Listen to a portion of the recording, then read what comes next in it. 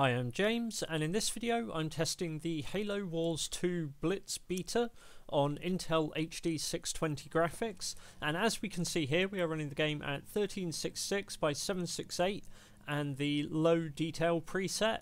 This is what the game defaulted to when I ran it. Unfortunately, it seems the beta with the current Intel drivers has some severe rendering issues with Intel HD 620, and I'd imagine by extension 520, 540 and the rest of the current graphics series. As you can see here, there's a lot of flickering and corruption, which really, is going to have a severe impact on how your ability to play the game. As such, it's simply not playable like this.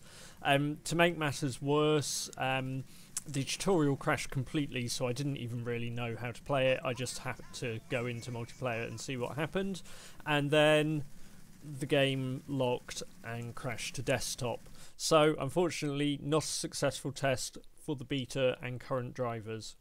I hope you found this video useful. If you'd like to see more from us in the future, be sure to hit the subscribe button. We've got plenty more videos we're sure you'll enjoy as well, looking at gaming on other platforms. Thanks for watching.